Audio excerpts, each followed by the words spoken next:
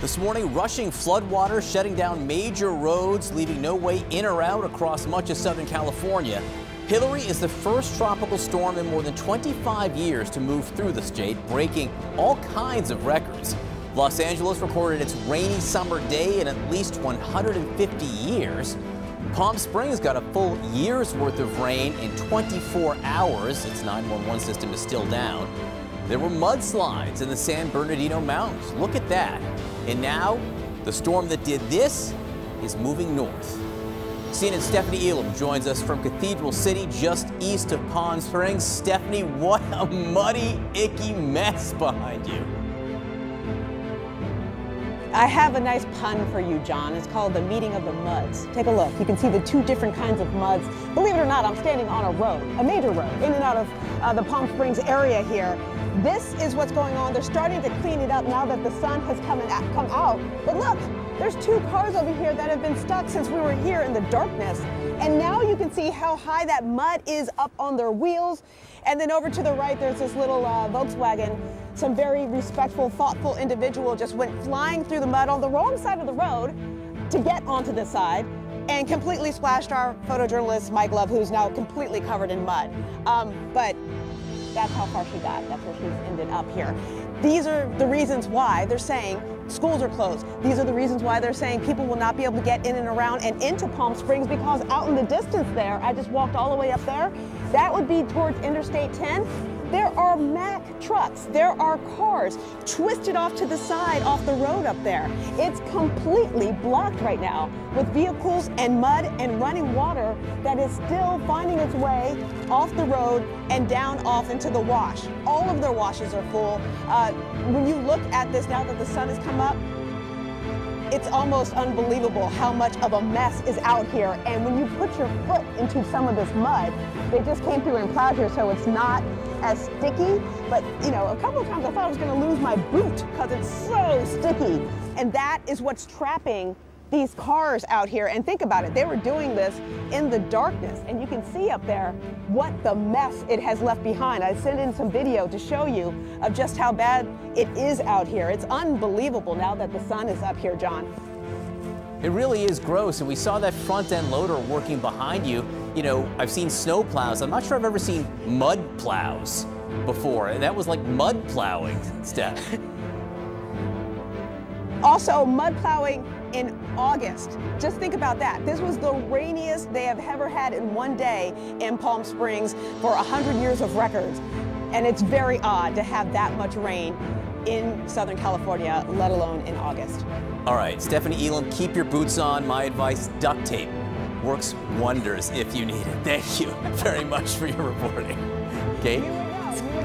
Let's get the latest now from Cathedral City, actually right where Stephanie Elam is reporting. Cathedral City's Fire Chief, Michael Contreras, is joining us now. Chief, thanks so much for coming in. Stephanie Elam, from where she is, as the sun's coming up, she's seeing just the muddy mess that is all over some of the streets there. What are your crews seeing out there right now? Yeah, we're right in the middle of that right now. We're in all areas around that muddy area.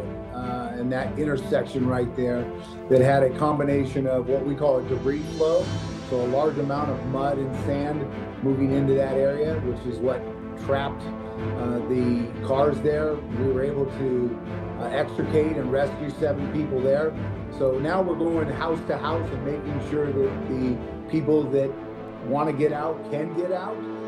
We've just called in a dozer or bulldozer, and they're going to go and clear those neighborhoods so that those people can get out. But right now they're trapped for all intents and purposes. Talk to me about that, because the mayor of Palm Springs, which is, you know, nearish by, was saying that they don't even have access in and out of Palm Springs is completely blocked right now. How would you describe the situation as the storm itself has moved past? What is now left behind that you're seeing in Cathedral City? Yeah, there's a lot of destruction, right? And Mother Nature clearly put her mark on us over the last 48 hours. And that's what you're seeing with that mud. And it's a combination of mud and sand that makes it really hard to get through. The water, for the most part, has dissipated. It's drained off, it's moved out into the drains. But what we're really dealing with is that excess mud that is a lot like quicksand.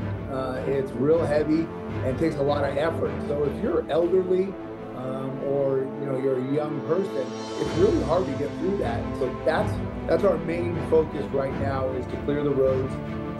Right now we have the I-10 freeway, which is the main thoroughfare through both Palm Springs and Cathedral City. Our off-ramps are on both theirs and ours are limited because of the mud.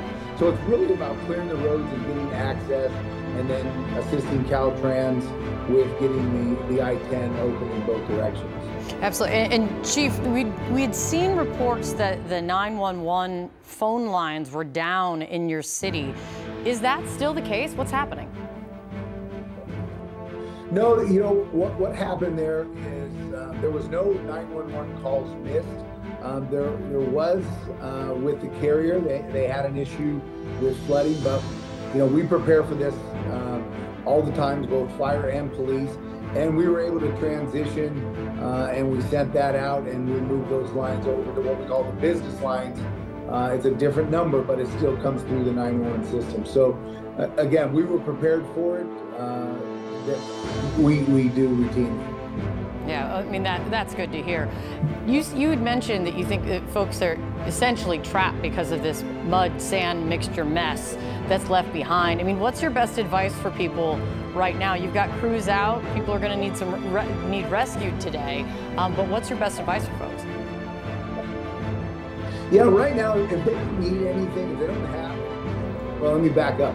It's the same thing that we told people coming into the storm, right? If you don't need to be on the road, don't leave your house, get the supplies you need, and stay warm in your house. That's kind of the same thing we're saying now. If you don't need to get out, give us some time. We'll get the tractors, we'll get the manpower, and we'll clear the streets. And then that way it'll be in a lot more organized fashion.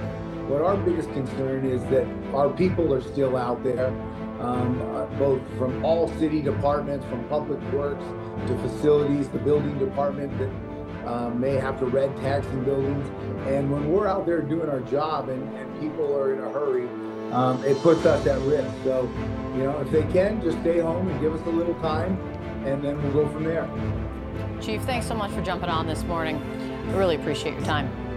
This is brand new video out of San Diego, the city facing such an inundation of water it was shooting out of manholes at one point. CNN's Mike Valerio is in San Diego with the latest. Mike, that's wild to see how much water was shooting out of the manholes there, but what have you been seeing and hearing this morning as the sun's coming up? Yeah, Kate, that picture, those images certainly are crazy, but I think that we are all feeling, Kate, a sense of shared relief in San Diego and the coastal communities up and down the Pacific coast, that we seem to have been spared from the brunt of the disaster, the brunt of the damage that is really belonging to the desert communities about 90 miles to our north and east. Palm Springs, the Coachella Valley, even farther north towards Death Valley and the Nevada border. I think also what civic authorities are telling us, they are saying that they have that sense of relief because of A, the capricious whims of the track that this storm took, and B, the sense of preparation, the muscle memory from the atmospheric rivers that we had earlier this year. And that is due to all of the extra personnel. There were not 1, but 10 water rescue teams positioned up and down the San Diego River, from Mission Bay close to SeaWorld, all the way up to Interstate 5, the 5, making sure that everybody was okay, rescuing 9 people overnight, Kate. So I think that just San Diego County, for example, getting a whopping 30,000 people to sign up for their emergency alert systems, texting people when something would go wrong, when roads would be flooded. There is a shared sense that this is the new normal. We got to get used to this kind of weather, and people are certainly rising to the occasion here, Kate. Yeah. Mike Valerio in San Diego for us. Thank you, Mike.